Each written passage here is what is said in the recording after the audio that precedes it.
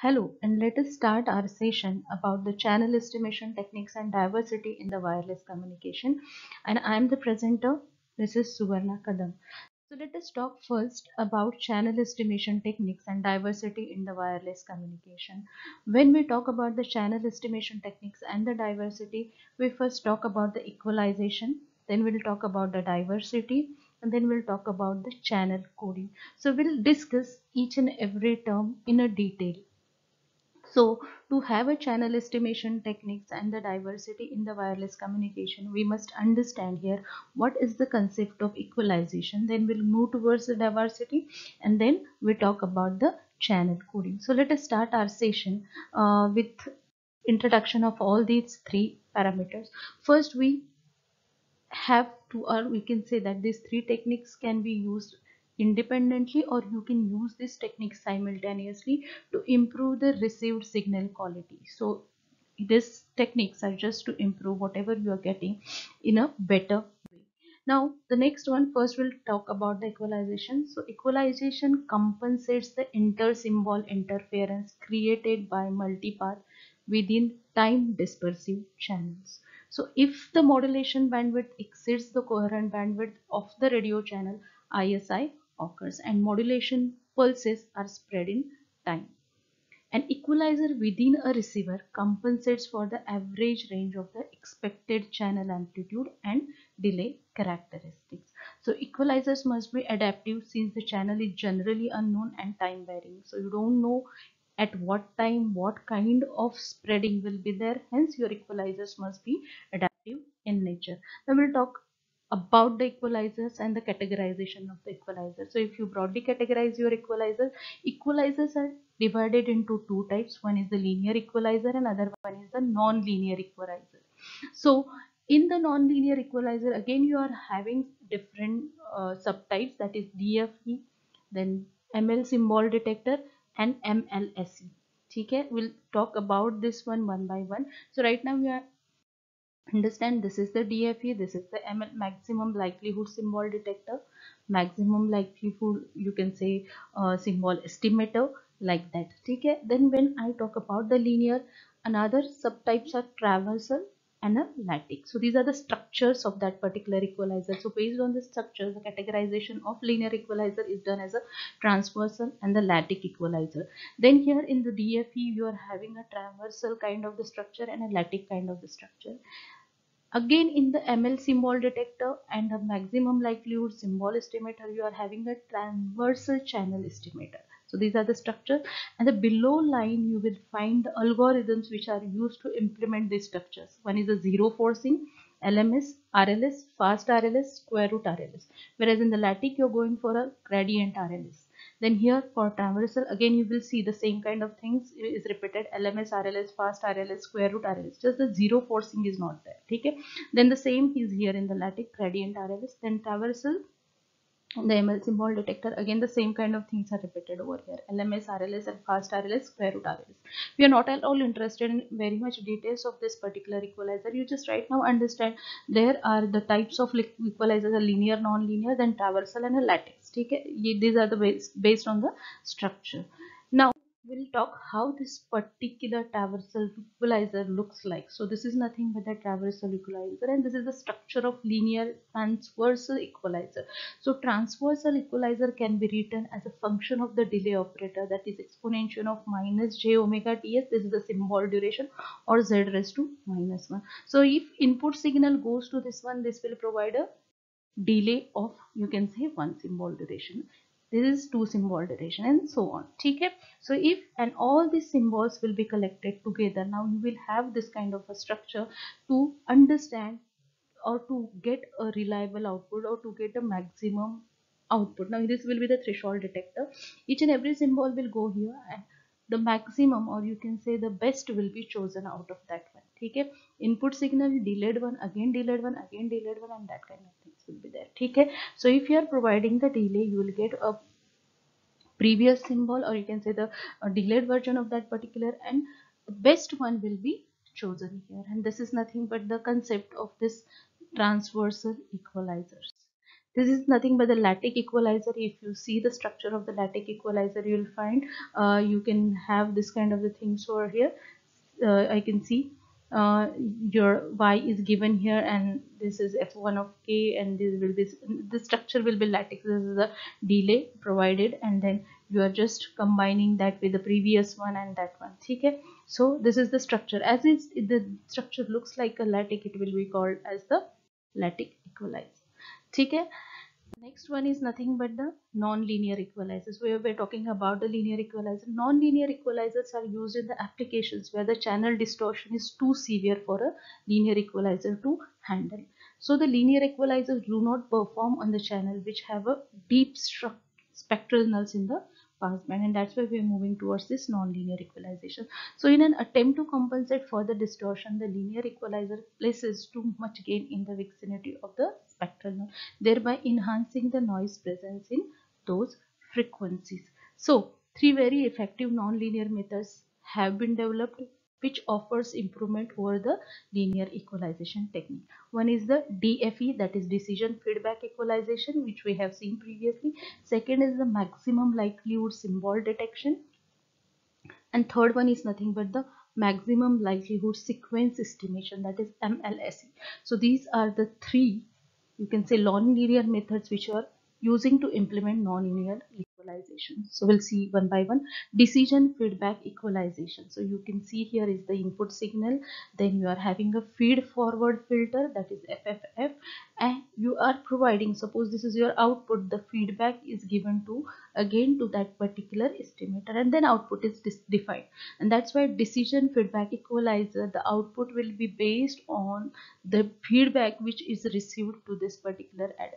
Okay, and that's why the output will be better than the linear equalizers. The second is nothing but the decision feedback equalization. So if I draw the block diagram of the same structure which I have seen right now, so if you'll see here, you are having your input signal, feed forward filter, then your feedback filter. So feedback filter output will be given again. So यहाँ पे input और feedback वाला जो भी output से आपका यहाँ पे मिल रहा है, so decision device will take a decision which one is the good or reliable output, and then decision will be taken that this should be selected. So the probably best or better output will be chosen over here. So next one is nothing but the maximum likelihood sequence estimation, that is MLSE equalizer. So you can see here you are having a channel output here, then you are having a tab over here. Again, the feedback will be given to the channel estimator. Channel estimator will estimate the output and will be given to this particular adder, and the, whatever input comes, a relay will be provided. Again, that output will be given to the channel estimator, and channel estimator again gives that to the maximum likelihood symbol estimator, and estimated data sequence will be taken out. So whatever output or whatever received signal will be there, that will be chosen based, or that will be processed in such a way that the best output is chosen for the reception. Next one is nothing but the comparison of various algorithms of adaptive equalization. If you'll see here algorithms, यहाँ पे LMS gradient, so DFE, so low computational complexity, simple program.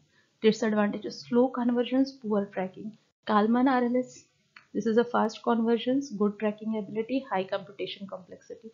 FTF, fast conversions, crude tracking, low computational complexity. This is the complex programming and unstable. Gradient lattice, stable, low computation complexity, flexible structure. Performance not as good as RLS, complex programming. Gradient lattice DFE, so you can see low computational complexity, complex programming. Fast Kalman DFE can be used for DFE, fast conversions and good tracking. Complex programming, computational, not low and unstable. Square root RLS, here you will see better numerical properties, high computational complexity. So these are nothing but some advantages and disadvantages of the algorithms which we are using for adaptive equalization. Now we are moving towards a very interesting part, and that is nothing but the diversity. So diversity is another technique used to compensate for fading channel impairments, and is usually implemented by using two or more receiving antennas. So as with an equalizer, the quality of mobile communication link is improved without increasing the transmitted power or bandwidth. Here while equalization is used to counter the effect of time dispersion, that is intersymbol interference. Diversity usually employed to reduce the depth and duration of the fades experienced by the receiver in the flat fading, that is narrowband channels. So diversity techniques can be employed at both base station and mobile receiver. So we'll categorize this diversity techniques. So diversity techniques are divided into four major categories: spatial diversity, antenna polarization diversity, frequency diversity, and a time diversity. We'll see one by one. What is the spatial diversity? Now here in this particular diversity, you're using a multiple antennas and they are strategically placed and connected to a common receiving system. While one antenna sees a signal null, one of the other antenna may see the signal peak. The receiver is able to select the antenna with the best signal at that time or at any time. Antenna polarization diversity: in this particular diversity, multiple versions of the signal are transmitted and received via antennas with a different polarization, like vertical polarization, horizontal polarization. In a both way you are transmitting the signal, receiving with the both polarization. A diversity combining technique is applied on the receiver side. Now frequency diversity allows the transmission of the same message signal at a different carrier frequencies. In order for the received signal to be statistically independent or at least uncorrelated, the carrier frequencies must have a separation that is greater than the coherence bandwidth of the radio channel. So you use two different frequencies for the same signal, different carriers, but there must be a sufficient gap between the two frequencies to avoid the interfrequency or carrier interference, or you can say interference between them. Time diversity: multiple versions of the same signals are transmitted at a different time instance. You're transmitting same signal at time t1, then the same is transmitted at t2, and so on. Okay, and the best will be chosen at the receiver side. Now we'll talk about the space diversity in like detail: selection diversity, feedback diversity, maximum ratio combining, equal gain diversity. These are nothing but, as you can see here, these are nothing but the types of your space diversity. Now in the diversity, I think we have already talked about the diversity here.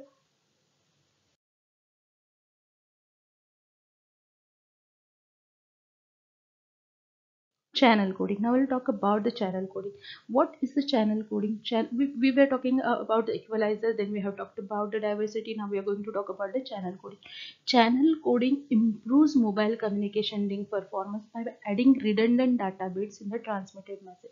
So at the baseband portion of the transmitter, a channel coder maps a digital message sequence into another specific code sequence containing a greater number of bits than the originally contained in the message. So the coded message is then modulated for transmission in the wireless channel. Now channel coding is used by the receiver to detect or correct some of the errors introduced by the channel in a particular sequence or a message bit. Now because decoding is performed after the demodulation portion of the receiver, coding can be considered to be a post detection technique, post demodulation. Now the added coding bits lowers the raw data bit transmission rate through the channel, means it expands the occupied bandwidth for a particular message data rate. Okay? So if I broadly categorize my channel coding, one is the block code, another one is nothing but the convolutional codes. So let us see or let us introduce all these things. What are the block codes and what are the convolutional codes? So I'll start with block codes. So first thing which I'll discuss is nothing but the block codes. Block codes are forward error correction, that is FEC codes, that enables a limited number of errors to be detected and corrected without retransmission. Block codes can be used to improve the performance of the communication system when other means of improvement, such as increasing transmitting power or using more sophisticated demodulators, are impractical. In block codes, parity bits are added. Two blocks of messages. If you're having message bits, some parity bits will get added to make code word or code blocks. That's why it is known as the block codes. So in a block encoder, k information bits are encoded in n code bits because you are adding some parity bits. So k plus that parity bits, they will be encoded in the n number of code bits. A total of n minus k redundant bits are added to the k information bits for the purpose of detecting and correcting errors. The block code is referred to as an N, K codes. N is nothing but the total. You can say and K is nothing but the information. Okay? So n is total number of bits, and the rate of code is defined as RC K by n and is equal to the rate of information divided by the raw channel rate. Now block codes. So Hamming codes. These are nothing but the some examples, or these are nothing but the types of the block codes. Hamming code, Hadamard code, Golay code, cyclic code, and BCH codes. This is also known as the Reed-Solomon codes. So this is all about the block codes. Let us talk about the convolutional codes. Convolutional codes are fundamentally different from the block codes in that information sequences are not grouped into distinct blocks and encoded. ठीक है, यहाँ पे आप क्या करते थे, distinct block में उसको कन्वर्ट, यहाँ पे नहीं होता. Instead of continuous sequence of information, bits is mapped into continuous sequence of encoder output bits. This mapping is highly structured, enabling a decoding method considerably different from that of the block codes to be employed. A convolution code is generated by passing the information signal through a finite set of shift registers. So if you see here, you are having this encoded sequence about data bits goes here, then there are n stage that a particular code is again given here, and that's 1, 2, and such n number of codes gets generated. So k data bits are converted into n number of total codes.